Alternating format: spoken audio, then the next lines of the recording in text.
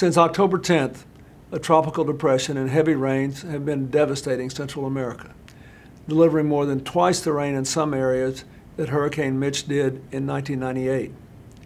More than 1 million people have been affected in El Salvador, Guatemala, Honduras, Nicaragua, and Mexico, as rivers overflow, roads and hospitals flood, and mudslides destroy land and livelihoods. The international community's response to our neighbors is essential, both in this time of crisis and over the long term, as they seek to build back better. El Salvador's president has shared with us a list of emergency needs, and if you'd like to help, more information is available at www.clintonfoundation.org.